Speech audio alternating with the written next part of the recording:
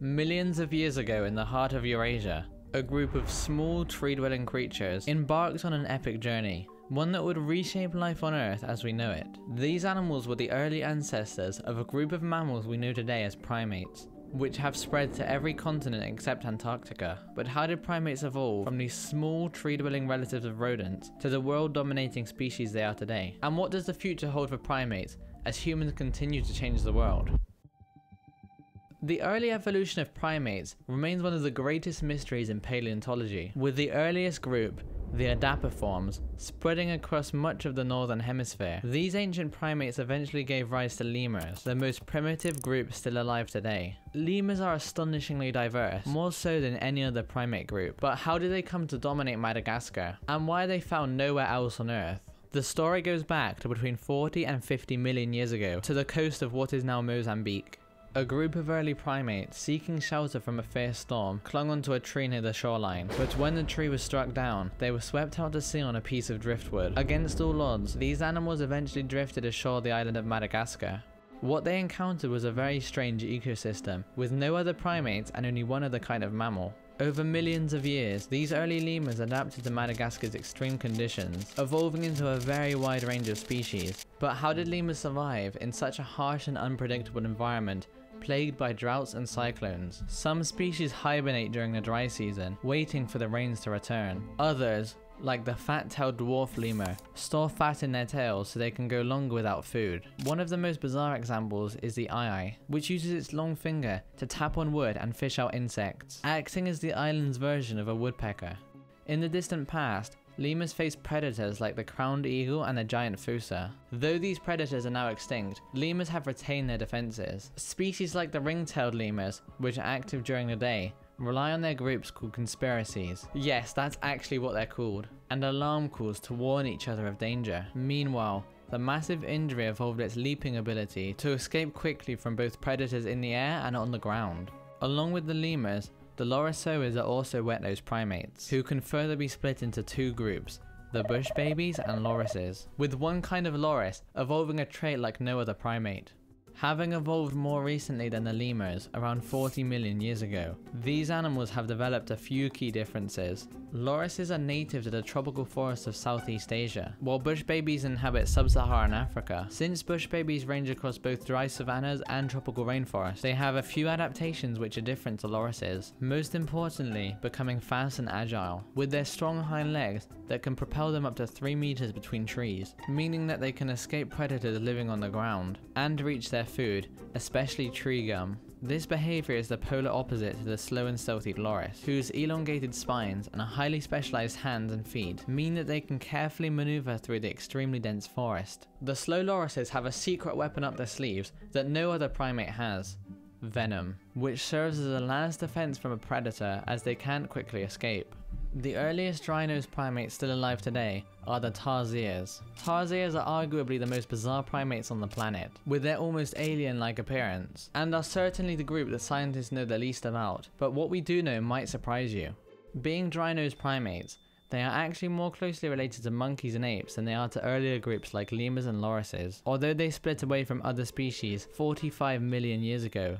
Tarsiers are restricted to only the islands of Indonesia and the Philippines due to their strict requirement for dense tropical forests, and so far 14 species have been discovered, many with extremely small distributions. Tarsiers are the only carnivorous primate, feeding almost exclusively on insects, which they catch by ambushing them. Being rather defenseless, if a tarsier is attacked by a predator, it will call out, and males from surrounding territories will team up to try and fight the attacker. 30 million years ago, a troop of African monkeys found themselves stranded on the shores of South America after a long perilous journey across the ocean. Little did they know, this voyage would be the start of a lineage of primates that would go on to outnumber all others. These monkeys, known as New World monkeys, are widely distributed across Central and South America, from the dry scrub forests of Argentina to the Yucatan Peninsula, although the vast majority inhabit the vast Amazon basin. New World monkeys have two main traits which set them apart: outward-facing nostrils and a prehensile tail. These prehensile tails are most apparent in the spider monkeys, serving as an extra limb, making it easier for them to move through the canopy. Maybe this is why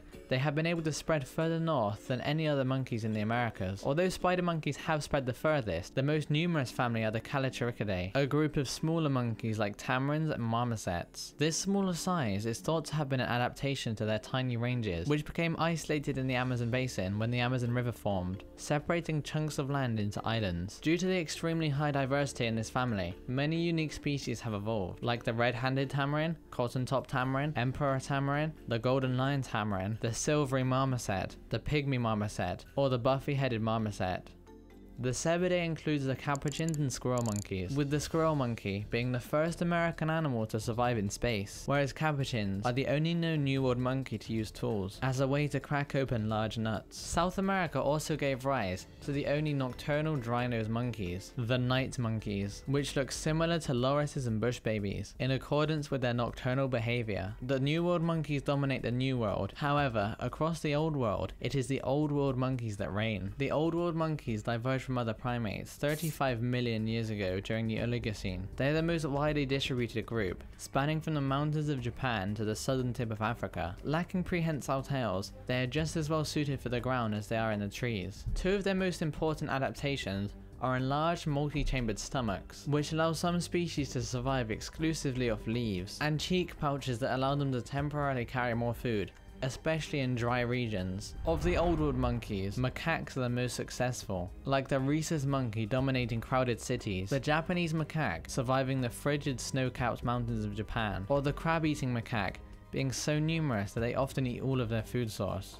The family also includes much rarer and poorly understood groups, like the rare snub-nosed monkeys, the newly discovered capungi, the strange proboscis monkey, and the colourful mandrill. The Old World monkeys are far more heavily group-based than any other kind of primate, with some families like baboons and macaques living in enormous hierarchical troops. The next step in the story of how primates conquered the world are the Gibbons. In the Miocene epoch, these apes took to the trees, becoming better suited for canopy living than any other primate, evolving long arms and lightweight bodies, which they used to swing between trees with extraordinary accuracy. The genus Hylobates inhabits the Sunda Islands, Malaysia, Thailand, and Cambodia, being the most successful genus of gibbons. The genus Nomascus, also known as crested gibbons, have a much more fragmented range across eastern Indochina. The Henan black-crested gibbon, as well as the eastern black-crested gibbon, are among the rarest animals in the world, with populations of 22 and 35 respectively. The Hulock gibbons inhabit the northeast portion of the gibbons range, mainly in India and Burma. The Siamang gibbon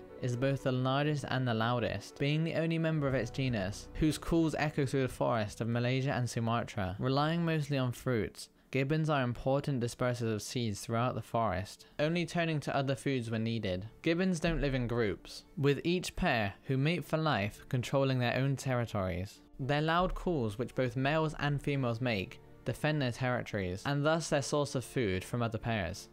And finally, we come to the greatest leap in primate evolution, the rise of the great apes, which includes us and our closest relatives. These great apes split away from the lesser apes 15 million years ago, with the orangutans branching off 12 million years ago, followed by gorillas. The final lineage contained the chimps and humans, who split off somewhere between 6 and 8 million years ago, whilst humans who inhabited open savannas became bipedal. The other great apes remained in the forest and primarily travel on their knuckles. Having the largest brain to size ratio, they are the smartest known life forms to exist. This, combined with their precise control of hands and fingers, allows them to easily make tools and use them. They also have the longest lifespan of primates. This allows them to pass down knowledge through generations, which could take a long time to learn. Historically, gorillas were more widespread across the African continent, but during the Ice Age, the colder climate reduced their habitats and restricted them to more isolated pockets, resulting in the evolution of two gorilla species, the western and eastern gorilla. Each of these species has a lowland subspecies, as well as the mountain gorilla and the cross-river gorilla. Chimpanzees and bonobos are very similar in appearance, but became separated during the Pleistocene, which fragmented their range, with the bonobo living south of the Congo River and the chimpanzee living to the north. The orangutans live on just the islands of Sumatra and Borneo, and are mostly solitary unlike the rest of the great apes. They are also the most arboreal great apes, rarely coming down from the canopy. Chimpanzees live in large complex groups called communities, and are known to even wage war against each other. whereas gorillas typically live in family groups led by a silverback. Finally, it's worth mentioning humans. After all, we're the most successful primate, with 8 billion of us living on Earth, far outnumbering the second most populous primate, the Senegal bush baby. Spreading out from Africa, we have managed to reach pretty much everywhere on Earth.